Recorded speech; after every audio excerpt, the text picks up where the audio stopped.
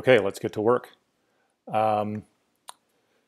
So this is going to be a video for lecture on Chapter 2, specifically Chapter 2, Sections 2.1, 2.2, and 2.3. Okay, and the topics for all of Chapter 2 anyway are going to be these. These will be broken down into 2 or 3 different video lectures, but the total number of topics for Chapter 2 is, first I'm going to talk about functions. I'm going to use arithmetic functions as an example because these are functions that everyone's familiar with. And then with that example in hand, turn to truth functions because truth functions work a lot like arithmetic functions. And so doing the arithmetic functions first, even though that's not our focus, will help make truth functions more understandable. Then I'm going to go into the definitions of the truth functions. And at first I'm actually only going to do conjunction and negation. And then after that, in a later video, I'll do disjunction and conditional. What we will do in this video is do some evaluation of compound expressions, only ones that use conjunction and negation, but we'll be able to do truth tables to evaluate some compound, or at least one compound expression using both of those. Then later we'll move to the topic of categorizing statements, so using a truth table to determine of a given individual statement, whether that statement is a contingency, a tautology, or a contradiction. And then finally, using truth tables to assess relations between statements, including equivalence, consistency, implication, and finally validity, which is what we've been trying to get to this entire time. So the whole point of Chapter 2 was to get to a point where we could assess argument validity, and that's going to be our last topic. Okay, so first up, functions. Now, oh, do I not have my arithmetic function examples here? Okay, maybe not. Oh, they'll be later. So take these 2 atomic statements. Okay, I like pizza and I like burritos, P and Q. And let's suppose that P is true. I like pizza. And suppose that Q is true. Okay, I like burritos. This is in fact what the real world is like. Okay, I do like pizza, and it's also the case that I like burritos. Well, if that's the case, then the statement, the compound statement, P and Q is true. Now, what if I didn't like burritos, though? So P is true, but Q is false, right? Suppose that were the case. Well, then P and Q would be false. Okay, that conjunction would be false if I don't like burritos. Notice it's also false if I like burritos, but I don't like pizza. Okay? And finally, suppose I don't like either pizza or burritos. Then the conjunction I like pizza and I like burritos would also be false. Okay, now what's interesting about this is, well, there's a lot of things, but here's the first thing I want to point out. Notice that this specific pattern, this conjunction is true, P and Q is true when both conjuncts are true, but it's false, in any other case. I like pizza but not burritos. I like burritos but not pizza. I don't like either of them. In all of those cases, it's false. That has nothing to do with the fact that the atomic statements are about pizza and burritos. If we change the atomic statements to we have a car and we have a motorcycle, then you get exactly the same pattern. Okay? If the first atomic statement were true and the second one was true, then the conjunction of the 2 would be true. But in every other case, it would be false. Same thing here.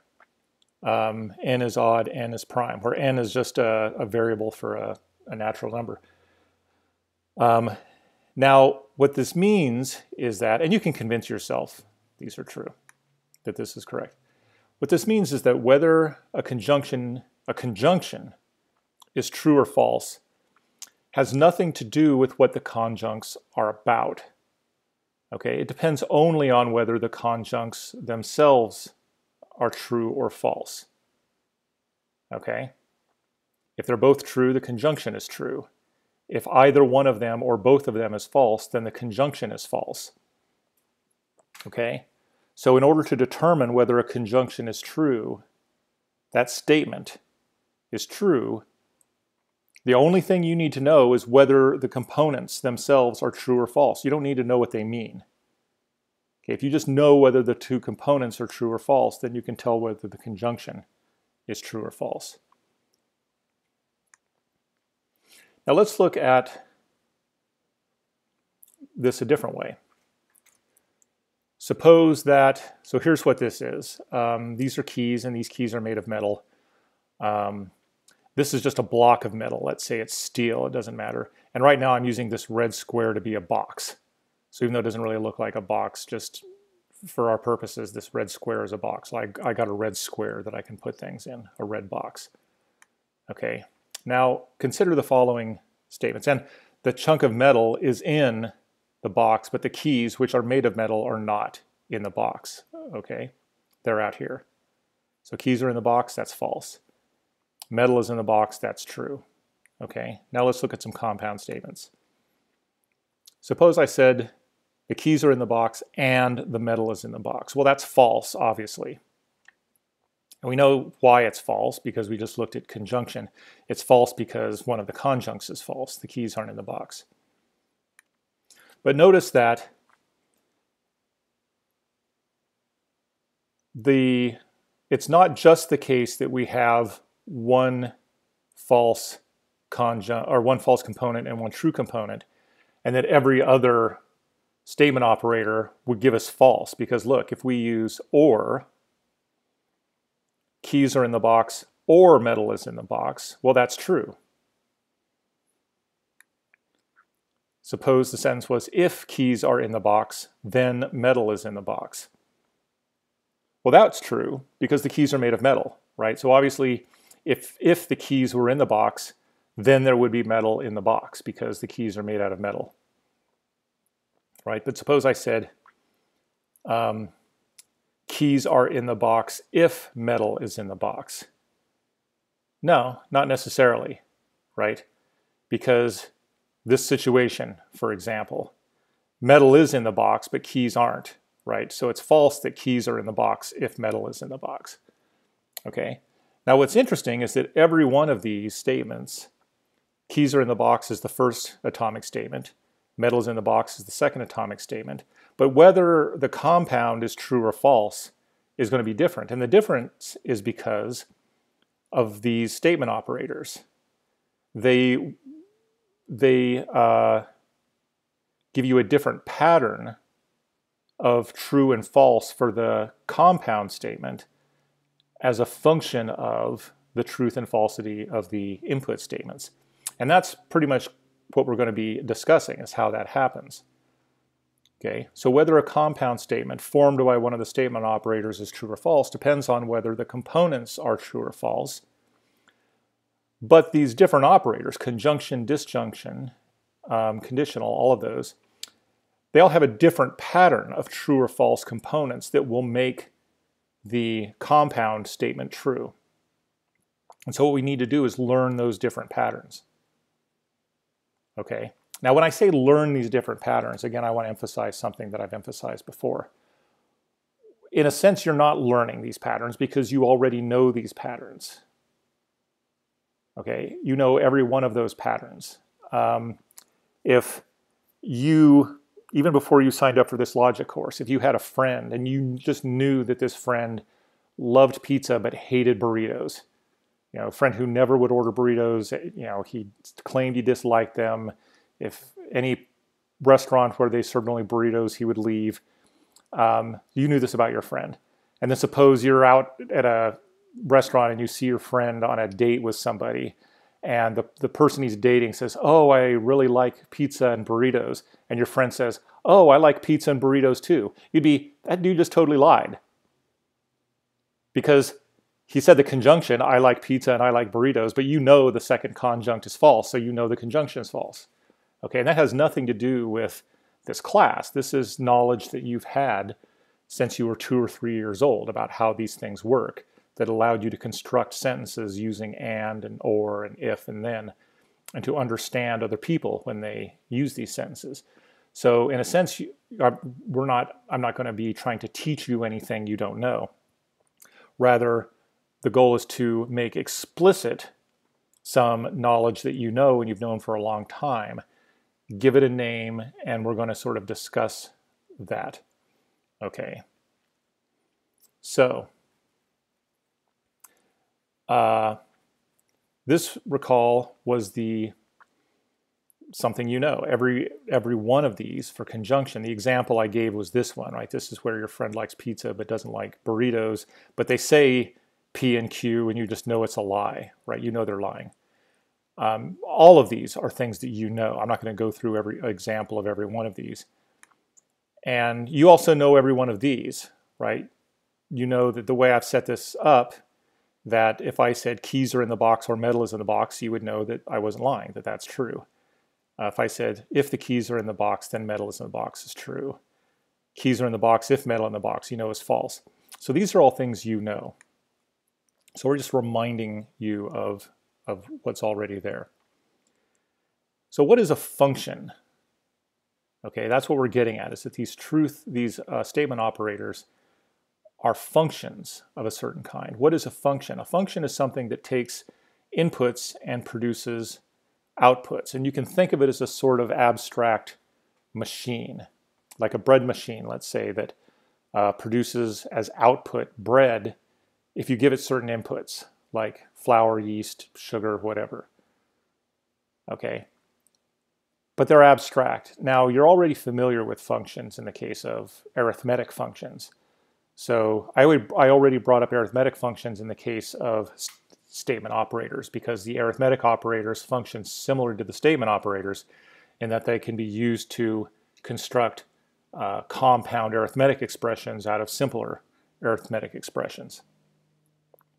But they also have another function. They not only allow you to construct compound arithmetic expressions from simpler arithmetic expressions, they also tell you what the value of that compound expression is as a function of the basic components. So we can think of let's say the addition function as something that takes two inputs and produces an output. So for instance, if you input 4 and 3, it will output 7. Okay, so you can think of it this way, as this box or this abstract thing. And if you input a 4 into input 1, a 3 into input 2, it will output 7. Okay, now a function can be defined in theory, in principle, in terms of its entire input-output structure.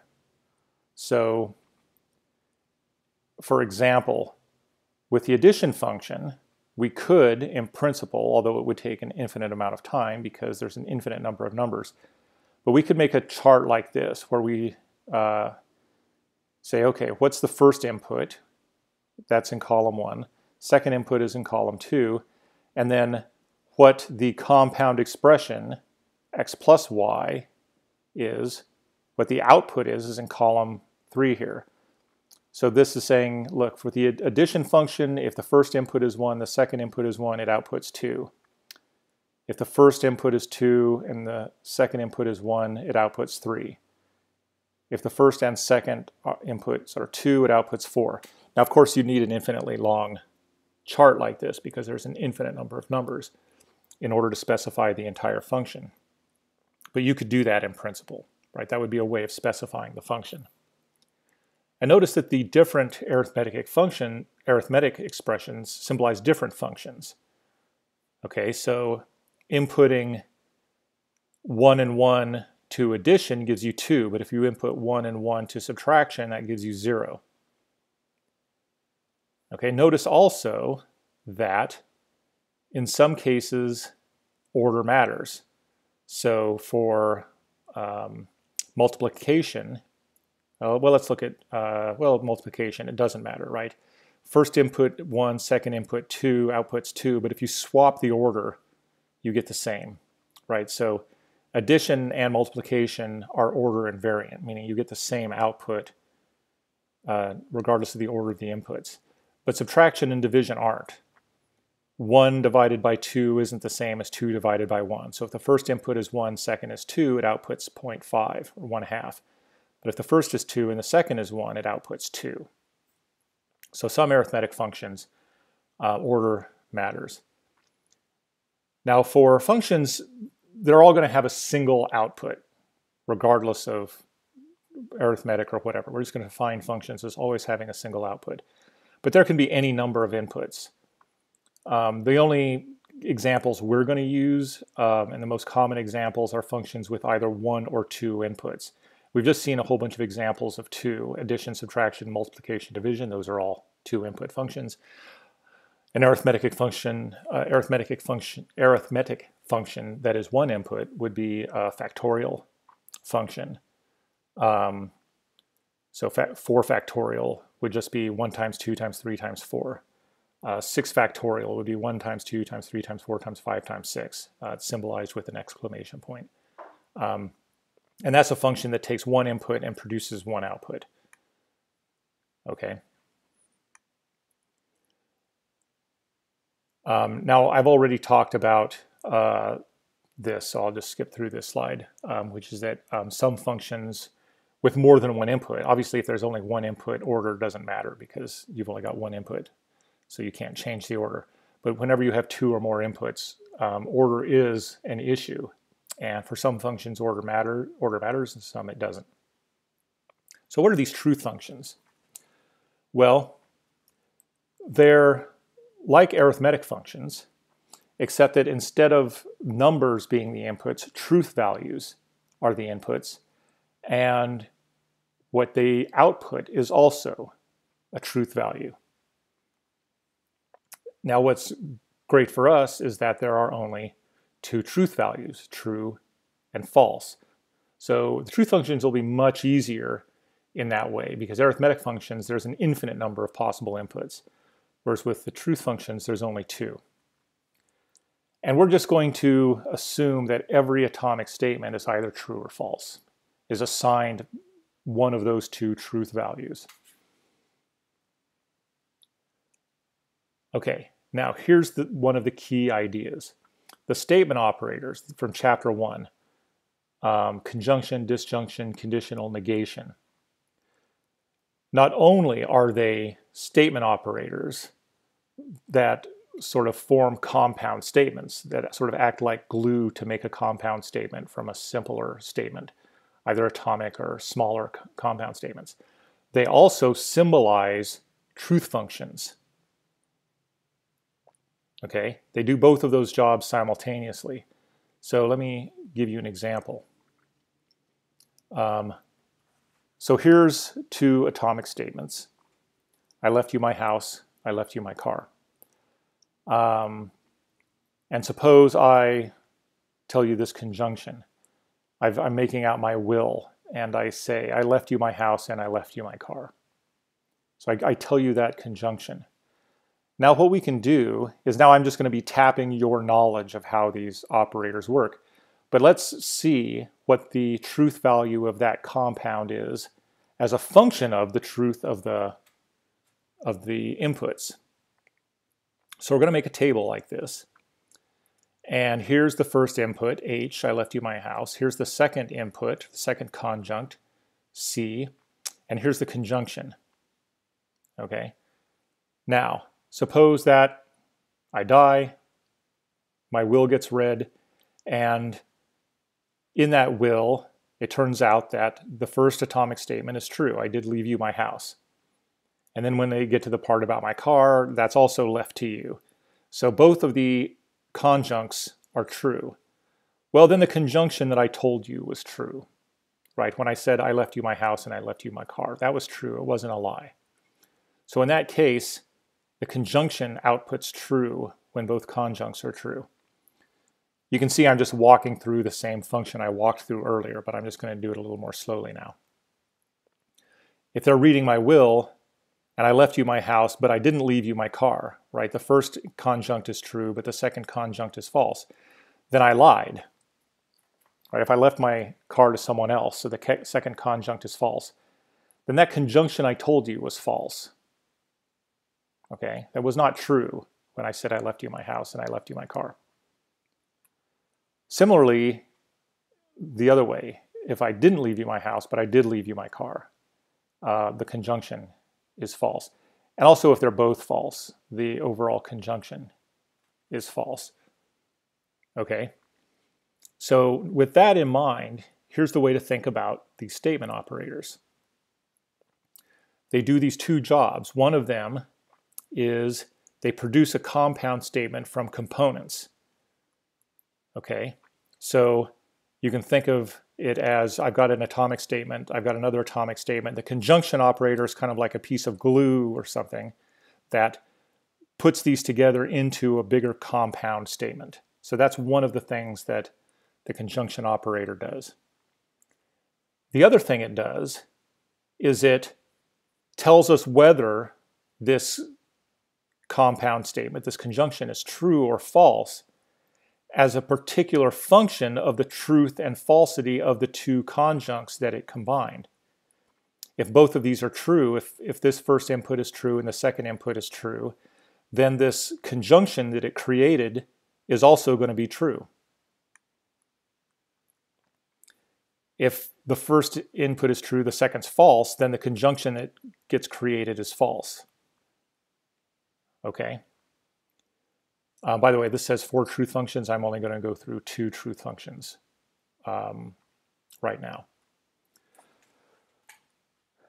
The first is conjunction, and we've already done that, so I can be pretty quick. The one thing I want to mention is that I think this is the first time that I've busted out these Greek letters, phi and psi. Why am I using phi and psi up here instead of p and q? Well, the reason is that this is the conjunction truth function table. The table is the same that we saw before. If the first component is true, the second component is true, the conjunction is true. First conjunct, second conjunct, true. The reason I'm using these Greek letters is that this statement or this table applies whether the conjuncts are atomic statements or compound statements. If I used P and Q here, we're using letters to stand only for atomic statements.